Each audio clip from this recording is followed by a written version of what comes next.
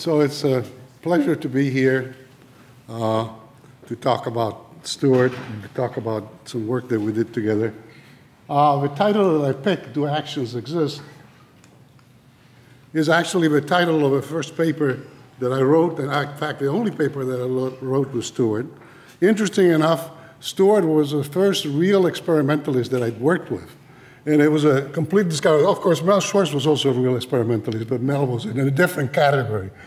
And we wrote this paper. We were both young assistant professors at Stanford, and I may be the first Italian he started arguing with. And what I would like to tell you is a little bit about this story. The most amazing part about this story, we still are asking the same question: do actions exist 36 years later? And in a way, because Stewart was interested in fundamental physics, this is a very good story to talk about. The axion was first appeared in connection to a problem in QCD because of a vacuum state of QCD being so complex. There's an extra term in the Lagrangian of QCD which actually violates P and T, but conserves C, and therefore it can produce a neutron dipole moment. You can calculate when this neutral dipole moment is proportional to this parameter theta. And because there's such a strong bound of a neutron electric dipole moment, it requires this angle theta to be very small, to be something like 10 to the minus 10. That's unnatural. So you ask, what makes it that? Well, it turned out that at that time, Helen Quinn and I figured out a solution that in the standard model, if you added an extra symmetry, an extra global chiral U1 symmetry, which now is called U1PQ, then in fact, there is a solution to this problem. You can rotate this theta parameter to 0. And what is amazing is this is still the only viable solution 36 years later to this problem. And what was pointed out soon after we wrote our paper by Weinberg and by Wilczek was that this symmetry, because it's spontaneously broken, always has a Goldstone boson, not quite a Goldstone boson, but it has a very light scalar, and that's the axion. And so if you want to prove that this is actually the way things work, you at some point have to find axions, and axions are pretty good at nothing. So in a way, that was the right thing to do. So what happens physically is that instead of having a static interaction theta times this gluon density, you now have an axion field that interacts with a gluon density. That is CP conserving, but you do have to have an axion. And everything in axion theory depends on the scale Fa, which is the scale of a symmetry breaking, and all parameters essentially scale with the scale of a symmetry breaking. So if you go through and do a little bit of a theory, the scale of a breaking, this F, is ubiquitous. It actually appears in every interaction. Everything is proportional to 1 over F. And in our case, in our paper, we assume, which was very natural at that point, that scale was the same as the weak interaction scale, about 250 GeV. And we wrote this paper very carefully. Actually, Stewart wrote quite a bit of a paper. And then this is a sentence from the paper, which I'm sure came from Stewart, because he didn't believe a word that these things really existed. But our conclusion regarding the existence of this particle are somewhat pessimistic. And I will give you a little bit of a flavor of some of the things that we looked at, because we wouldn't have looked at all of these experiments if it wasn't for Stewart. One of the experiments that we looked at was an old experiment of Reines doing neutrino scattering, and axions would be produced by a reactor and would eventually decay, and so you would have some excessive photons. And we estimated a number of photons that we would expect in Reines' experiment, and we would expect something like 7,000 photons if the mass of the action was about 100 keV. And Reines had a background of photon which was something like 160 plus or minus 260. So that clearly told you that axions couldn't be very much heavier, because this scales like the mass of the action to the 6. Then part of the reason Mel Schwartz was in this experiment, because he was looking for melons, He was looking for any kind of strange radiation coming out of slack in the beam dump. And it turns out that you could actually Bremsstrahlung long axions in the beam dump. They would eventually pair produce muons, and that would give us a signal. And there was no signal for these muons, and that gave us a bound on some of the parameters of the action. But the part that was very interesting to me, because I didn't know the story of Reines and Fermi, was that in fact one of the in this paper, we also discussed other experiments that you could search for axions, and we suggested indeed that you could look for axions in a nuclear explosion, and you would get photons that will be prompt, and you will see the photons, and then the neutrons will come. And again, I think that we included this whole section, and I was too naive at that point to understand what was in Stewart's mind, because you wanted to write this phrase. Needless to say, this would be a one-shot experiment. And I think the whole section on trying to look for actions with nuclear explosions. So we were brave enough to use nuclear explosion, and the referee did not veto this. Anyway, it turns out that weak scale actions that have a scale of weak interactions are actually ruled out by experiments, for example, in kaon decay. There's a bound on kaon to pi plus axion, which experiments at KEK are way below that. So you know that there are no weak scale actions. Although we almost ruled them out in our paper, they eventually were ruled out, for example, by this kind of thing. Now, the interesting thing, and what we did not expect at the time, is that the choice that the scale of the action is the same as the weak interaction is not necessary. In fact, you could make the scale of the action much larger than the weak interaction. And if you do that, then actions becomes very light because everything's scaled like 1/f. They become very long-lived and very weakly coupled, and so they become invisible. They still solve the problem, but in principle, they are really getting to be nothing. And there are various models that gives you these actions. I'm not going to enter into that, but the important point that you can make models in which the scale that is associated with the action is a very large scale, and then you solve the problem, but you have these very light excitations in the theory. Now, what is interesting is that essentially there is no free parameters in this theory. The mass of the action is inversely proportional to the scale, and so you know that if a scale is 10 to the 6 GeV, then the axial mass is about 6 electron volts, and it scales like 1/f. Now, these invisible axial models, what makes them interesting is that they're not totally invisible. They're actually accelerators. Astrophysics gives bound on the mass of the axion because there's a coupling of axions to two photons, and stars will lose energy by this process in which photons in the star would transform into axions, which then leave the star. And you can put a bound on the mass of the axion or on the scale 1/f. If 1/f, if f is very large, then eventually they do not affect stellar evolution, and so that's why you get an upper bound for the mass of the axion.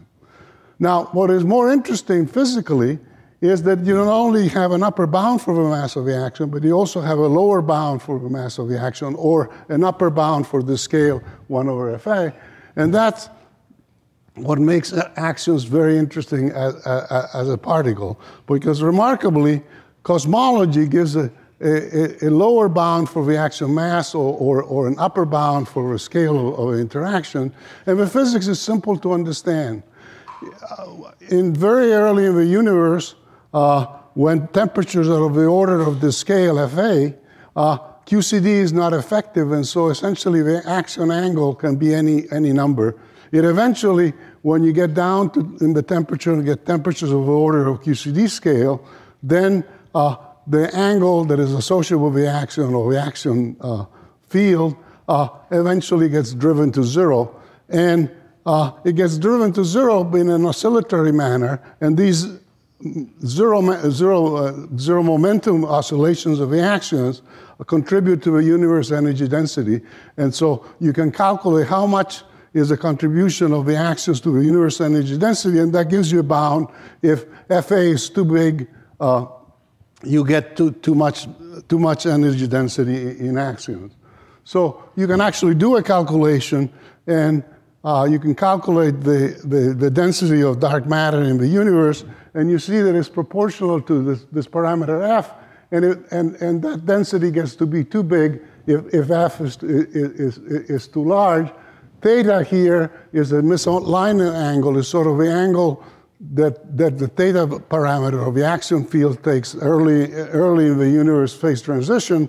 And so if theta is of order 1, then you can get a bound on f, or an upper bound on f, or a lower bound of the mass of the action. So if actions have masses which are of the order of 20 micron electron volts, you would then they will be the dark matter in the universe. So suddenly this excitation becomes very interesting as one possible candidate for dark matter.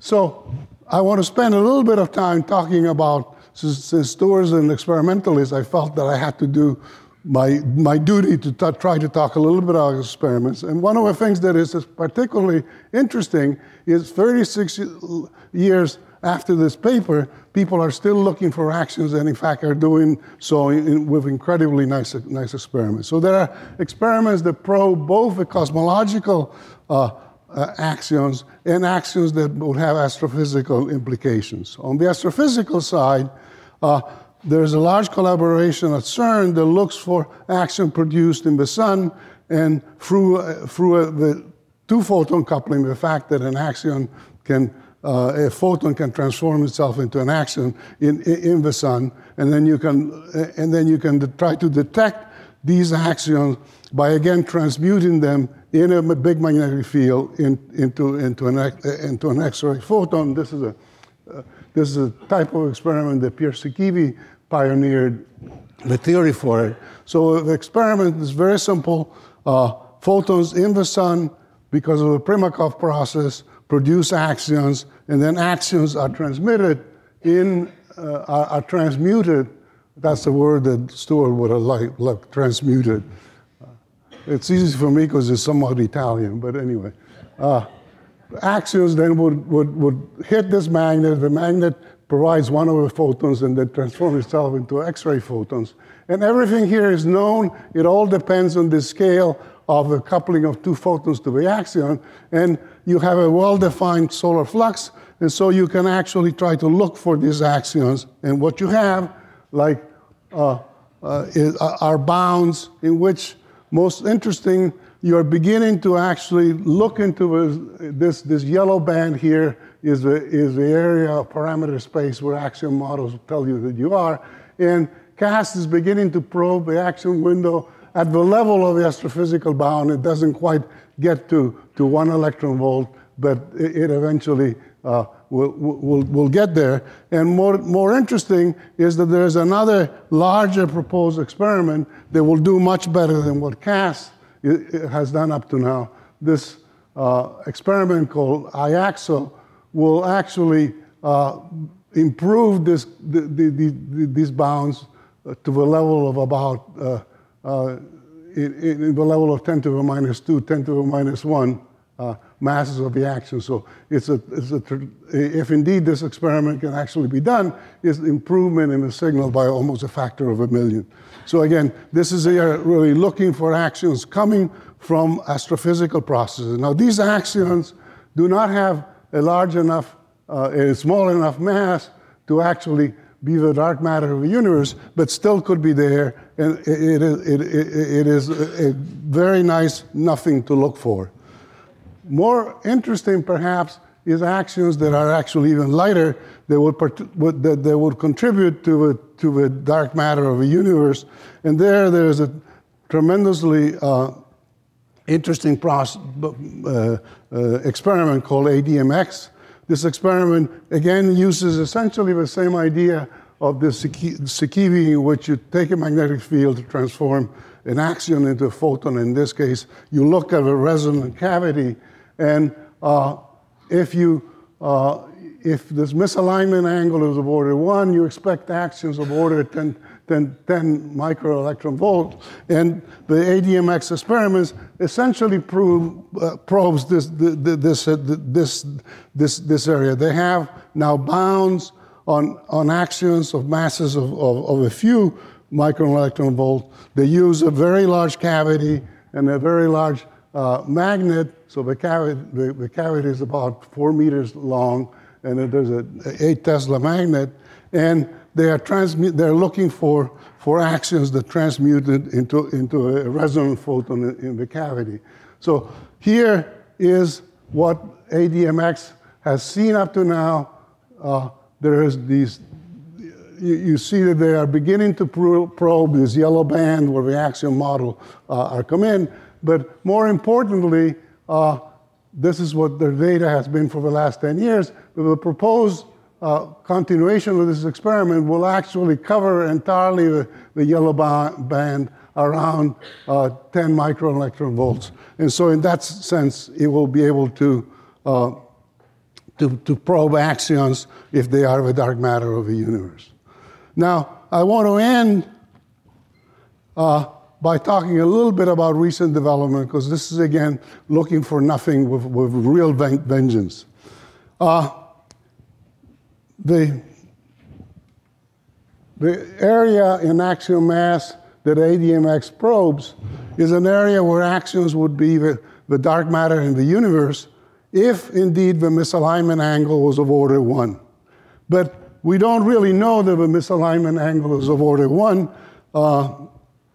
It is much more natural for this parameter f in general to be of order of the gut scale, or perhaps to be of the order of a Planck scale. In that case, the axion mass is very light, and so ADMX wouldn't see it. So you're getting to really looking for nothing. And there has been a very recent, very nice suggestion by Graham and Rajendran that actually tell you how to search for axions that are super light and they could be the dark matter of the universe. And this is a lovely idea, and one that I think Stuart would have really loved. Remember I told you that this theta parameter gave you a dipole moment for the neutron. If the theta parameter is replaced by an axion field, then the dipole moment of a neutron is proportional to the axion field. And if this axion field is sloshing in being the dark matter in the universe, you should see that the dipole moment of a neutron actually is oscillating with the frequency of the axion mass. Now, the most interesting point that Graham and Rajendran made is that actually all of these coefficients in front of a dipole moment are actually dependent on the ratio of the axion strength to Fa, and that ratio is basically set by the dark matter of the universe. It is basically something that can be computed directly if you say that axions are the dark matter of the universe. It is a very small parameter of order 10 to the minus 19, but it tells you that the neutron dipole moment is very small, of order 10 to the minus 4. You even see Gene's eyes sort of open up. But it oscillates, and it oscillates with the mass of the axion. So indeed, the idea is, could you find this very small dipole moment oscillating at the frequency of the axion mass? Now, the answer is that this is an enormous small number, and therefore the static part of it you certainly cannot see. But maybe you can follow these oscillations. And indeed, Graham and Rajendran suggested using cold molecules to actually try to trace this oscillatory parameter. More recently, Booker and friends suggest looking for basically the precession of trying to amplify this thing by using NMR techniques. And remarkably, in the next slide, I'll show you a graph where that that diagonal line is the axiom models, and you see that you can actually start to measure things that are awarded that diagonal line for very small mass of axion, i.e. for axion coupling constants which are greater than 10 to the 15 GeV.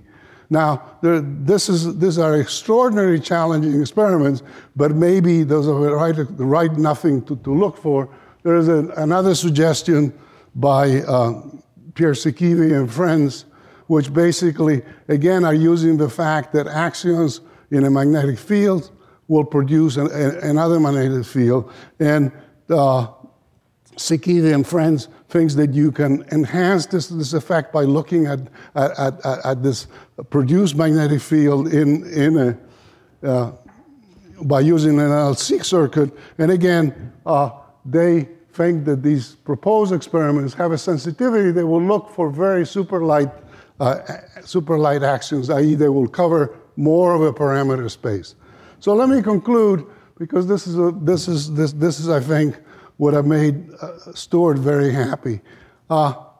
We are entering an era where the people are looking for nothing with a vengeance.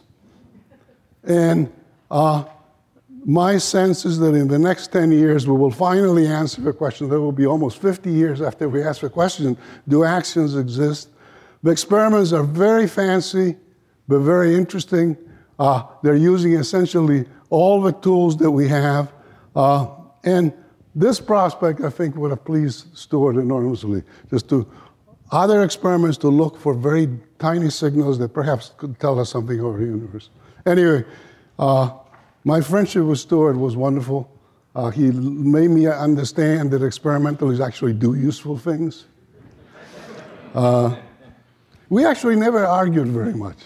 I think he was intimidated by the fact that I could scream louder than he. But anyway, it's a pleasure to be here to give this talk. Thank you.